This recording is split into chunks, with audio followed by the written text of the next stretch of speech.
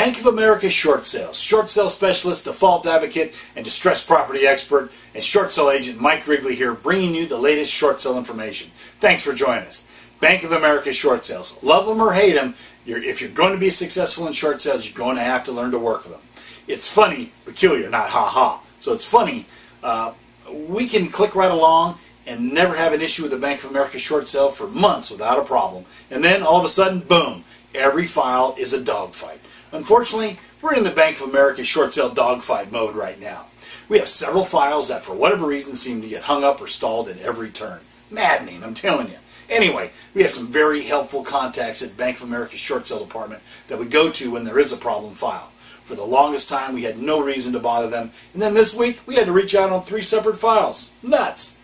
Fortunately for us, our Bank of America short sale escalation contacts know we don't cry wolf, and each time we've reached out, within an hour, the file is miraculously back on track, or the Bank of America short sale negotiator is calling us with an update.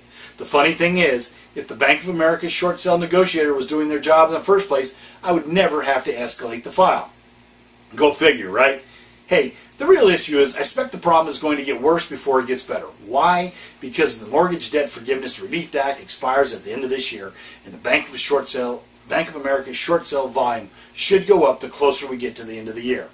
We certainly don't expect Bank of America to gear up for the onslaught. That would require forward thinking on the part of senior management, something we haven't seen yet.